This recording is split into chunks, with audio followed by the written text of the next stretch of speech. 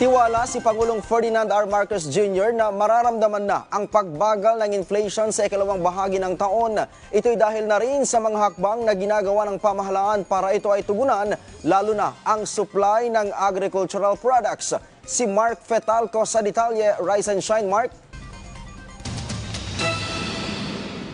Kumpiyansa si Pangulong Ferdinand R. Marcos Jr. na bababa ang inflation rate dahil sa pababa na rin presyo ng produktong petrolyo at agricultural products. Kasunod ito ng 8.7% na naitalang inflation rate ng Pilipinas nitong Enero mula sa 8.1% noong Disyembre. I suppose it can only be said that the measures that we have taken have not yet gone through the system.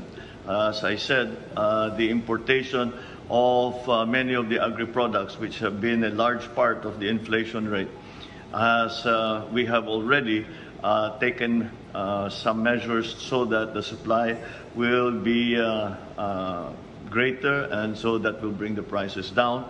But that will take a little time. Dagdag ng Pangulo sa kanyang pagtataya, maaring makita ang pagbaba ng inflation rate sa ikalawang quarter ng taon.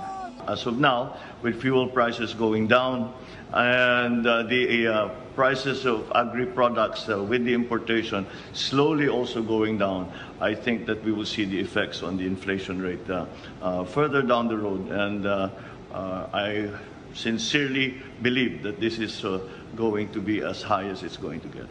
Ayon sa PSA, ang naitalang pagbilis sa inflation rate ay dahil sa pagtaas ng housing rentals, singil sa kuryente at tubig, gayon din sa presyo ng gulay, gatas, itlog, prutas at mani. Ayon sa National Economic and Development Authority o NEDA, may mga natukoy na hakbang ang Administrasyong Marcos para mapanatili ang paggalaw ng presyo ng pagkain na naaayon sa inflation. Kabilang ang agricultural productivity, food supply augmentation at energy security sa mga nakikitang prioridad ng pamahalaan para mapagaan ang pagtaas ng presyo ng iba't ibang produkto.